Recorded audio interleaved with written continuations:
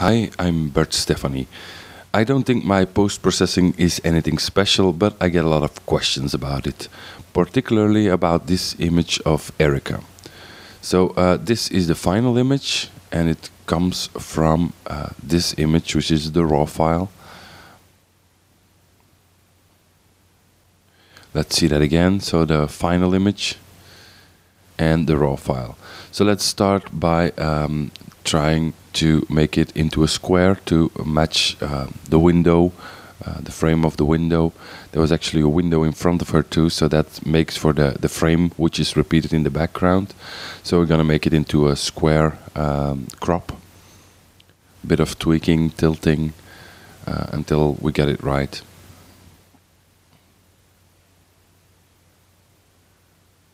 So here we go. This is the crop. And then we are going to do some color correction. I knew I wanted this image a bit warmer. I think that you always have to shoot with post-processing in mind. Now this is oversaturated, but we'll fix that later. I knew I wanted this pretty warm look in the picture. Let's tweak the exposure a bit. I think it's a bit too high, so we put it a bit lower, about a third of a stop. I'm gonna stay off the fill light and the recovery sliders, and I'm gonna boost the blacks. I often boost them pretty significantly because that's just the look that I like. I don't mind the blacks go completely black without any detail. But the image is a bit too dark now, so we're gonna boost the brightness just a bit. Maybe also a bit of added contrast, just a tiny touch. So and then it comes to the color settings, and I knew I wanted to desaturate this image quite a lot, so let's see where we can get. We're gonna add a bit of vibrance to let the red color of the dress pop a little more. So and then we're gonna play a bit again with the color settings to get this warm tone, which is still very much desaturated, but still a bit warmer. So the overall feel of the picture is a bit warmer. Let's go down to the vignetting tool, which I'm gonna use to make the edges of the frame a bit darker. Mind you that these sliders will apply to the whole image and not just the crop, but this way I'm sure that the important parts don't get darkened, just a bit more contrast in the edges. You can see the difference here. It's just minimal, but it works. That's finished in Lightroom, but I think there's some blemishes, as you see, some shadows, blemishes on the forehead, the shadows under the eyes that I want to retouch. I don't always do this, but in this case I think they attract a bit too much attention. So I'm going to go to Photoshop to solve those little problems. So we're opening the image in Photoshop CS3, and we want to edit a copy with the Lightroom adjustments. So here's Photoshop. First thing to do is duplicate the layer, so I can always go back or reduce the opacity on the retouched layer to mix it with the original one. We're gonna zoom into the blemishes. It's just very small, but we're gonna make this image just a tiny bit smoother. For some reason, I like to work with a patch tool instead of the clone tool or the what's the other, the healing brush. I think the patch tool feels more natural to me.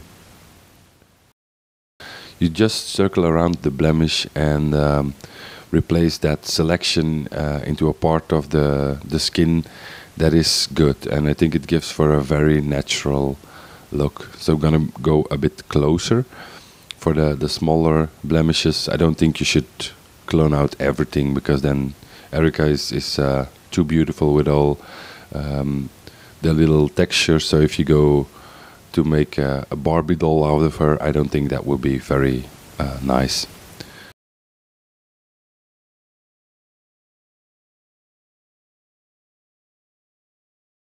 So let's take a look at the shadows under the eyes. We're using pretty hard lights still umbrella, but still hard lights. So we're gonna remove those shadows a bit.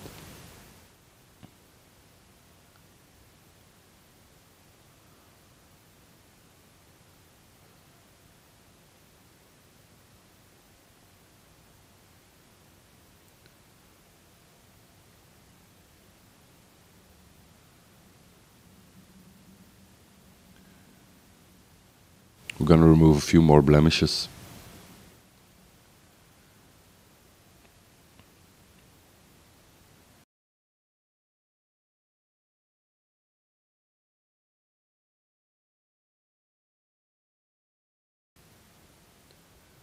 And then there's a bit of shine on her nose, and I'm going to remove that too. And I think the patch tool is just about right to do this, at least for me. I know not many photographers use this tool to retouch blemishes, but for me I think it works most naturally. I use a Wacom tablet with it, and it makes it really easy to get this done. It's important to go to take a general look on the picture and to zoom out, so you have an idea of how the complete picture will look. I see a before and after. And do some minor extra retouching.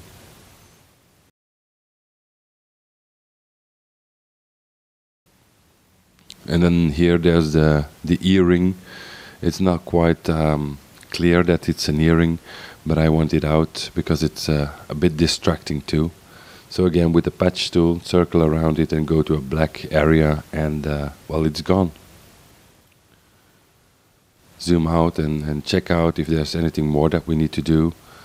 Maybe there's a few blemishes on the arms. I usually don't go as far as removing those, but I'll do it for the sake of the exercise and to show you how I do it and why I do it.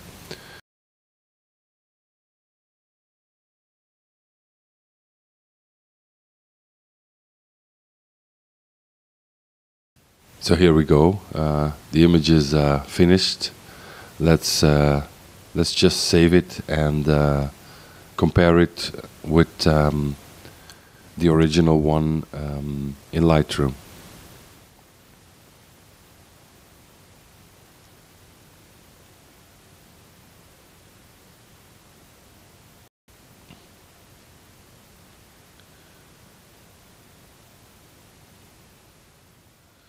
So here we go. This is our final picture, and this is the original.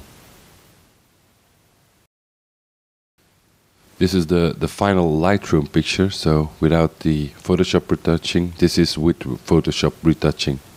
So that's it for this video. Hope you enjoyed it, and see you next time.